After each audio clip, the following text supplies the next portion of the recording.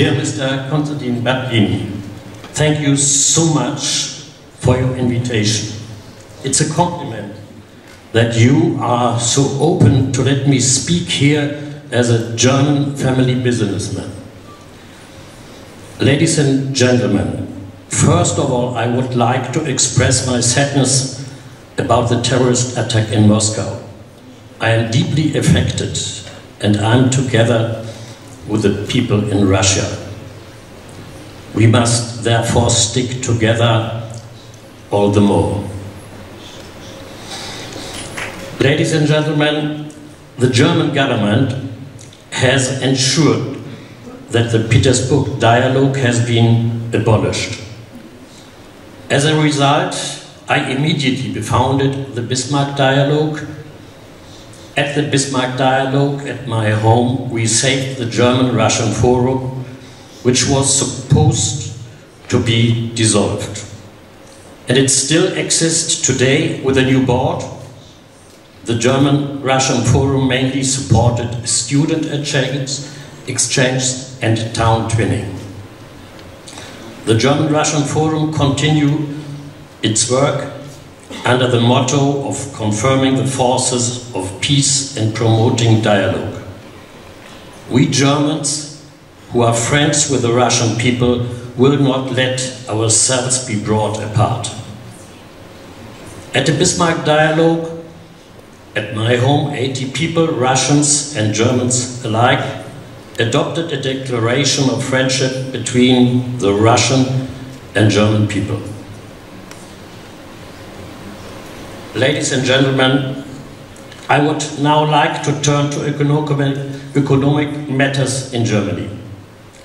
Family business, I'm a family business owner myself, are being hit very, very hard by the economic sanctions against Russia. You get in Germany the feeling that these sanctions are directed against us Germans. Energy supplies have become so expensive for our companies that many large companies are moving to USA and China. The Greens in our German government have prevailed. They have the main say. They used to be a pacifist party.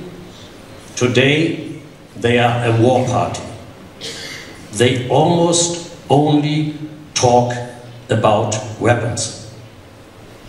Deindustrialization caused by the Greens in our government.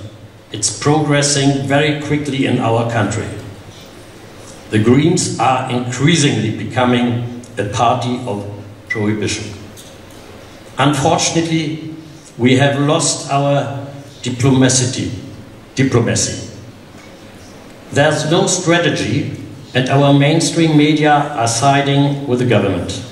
And these media are agitating against the Russian people and want to completely destroy economic relations between Russia and Germany. Germany has lost his own interests. We are being pushed into the conflict mainly by the USA and other European countries, and the media are making a significant contribution to this. I'm of the opinion that, especially in these times of conflict, we also need diplomatic cooperation between the business communities of our two countries at A level.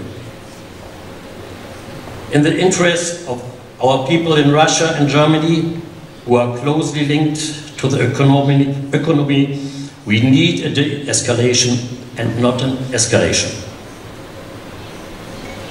And I have been asking Russia for many years, please, please, please give us Germans the visa-free entry, so that many people from Germany can get to know the beautiful Russia and the warm welcome of the people in Russia, and so that business people can visit their partners more easily without bureaucracy.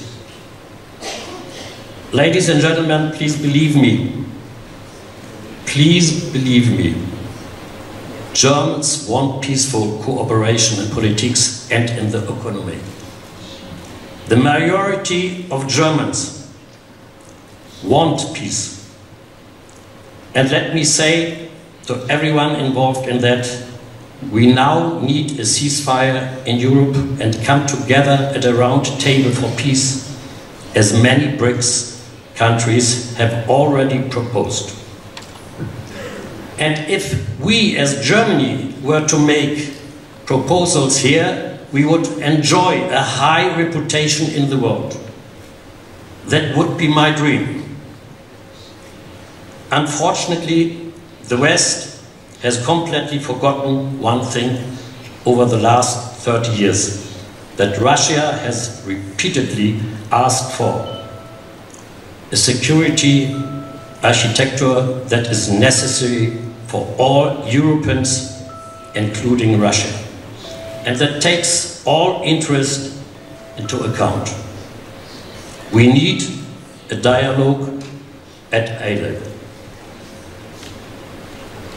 Let me conclude with two quotes from my most famous family member, Otto von Bismarck. First, he said, "When Germany and Russia are friends, Europe does well." And the second, "Anyone who wants eternal peace must take into account the interest of the others." And so I'm also working on this in Germany. Thank you for your attention.